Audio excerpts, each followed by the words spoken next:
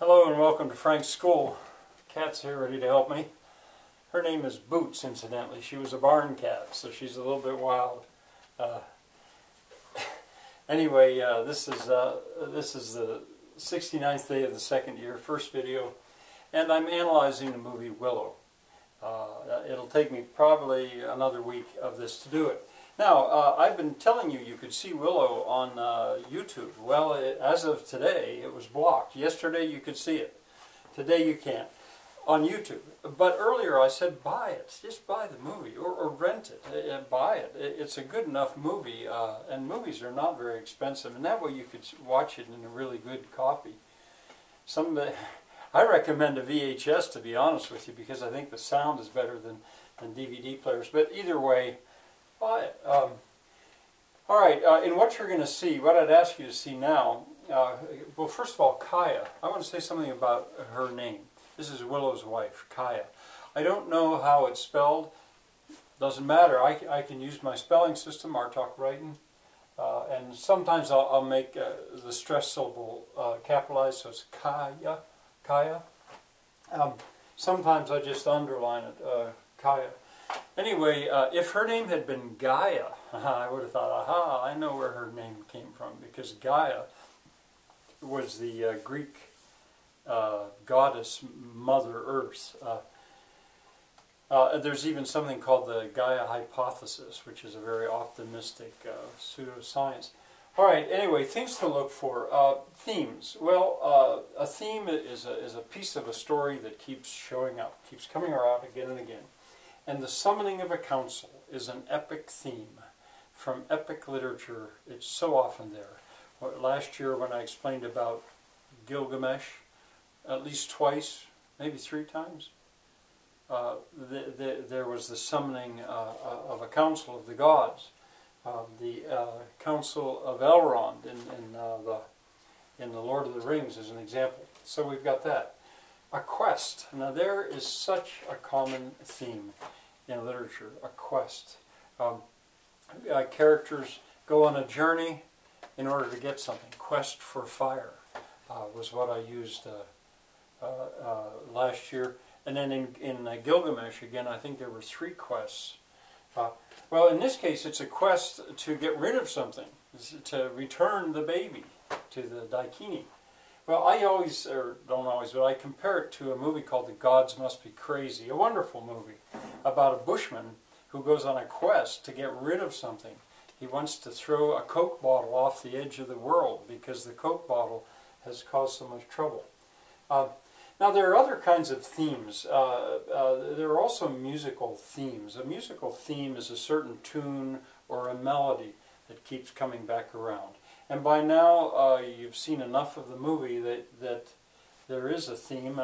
I'm going to call it Kaya's theme because it seems to be associated with Willow's home, and that's where she is. There's also something like a theme called a leitmotif in opera, in Wagnerian operas. It's used extremely.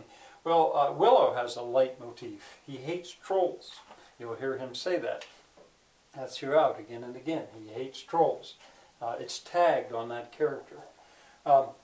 Archetypes, well, the oracle, an archetype is a kind of character that is recognizable. And these kinds of characters keep showing up. The oracle, consulting the bones, when that high Elwyn or high wizard or whatever, he consults the bones. Now he's made comical in a way. I'll say something about that in a minute. The sidekick. Well, Willow's going to have a sidekick. At least for part of the movie, maybe all of the movie. A memento. Just trying to think of what that other word is. When Kaya gives Willow a lock of her hair to remember her by, that's called a memento. And I just cannot think of what that other word is when you've got an object that means so much. Maybe I'll think of it by tomorrow. A hero's special weapon. Well, Willow he's a hero, and he's given a special weapon, an acorn. These acorns, and if he throws the acorn at something that's changed to stone. So the hero's got a special weapon. And then I wanted to point out that the wizard is made slightly foolish when he makes the bird fly. He says, follow the bird. And then he says, oh, ignore the bird. Well, I see there a touch of that absent-minded professor. Somebody who is so smart and knows so much, but is also sort of silly in a way. I can see that there. And I guess finally I'll tell you that literary devices are being set up. Or there's other literary devices, I suppose. But two more times now, an echo has been set up. Something's going to echo. When that bird, the stone goes up and the bird flies, that's a setup for an echo. You'll see at the end of the movie. Very cleverly done. And then the other one is the surprise that the baby has for Burgle-cut. I've used my spelling system again. I capitalized it with Burgle-cut. Burgle-cut. I had no idea how his name was supposed to be spelled. I could find out. But anyway, that it gives comic relief, which is needed at this point because of the sadness of the departure.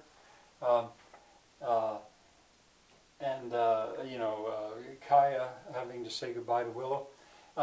And anyway, now I ask you to stop at that point, because after that things are going to change a little bit. That's a great point to stop for today. Since I can't tell you, since that other video has been blocked, that other series has been blocked, I could tell you that it's around the 22nd minute, 40th second into the movie. And this I know because I went over to watching the movie in Spanish, Willow la Película. For all I know, it'll be blocked tomorrow. All right, so there you go, and we'll see you next time. Enjoy.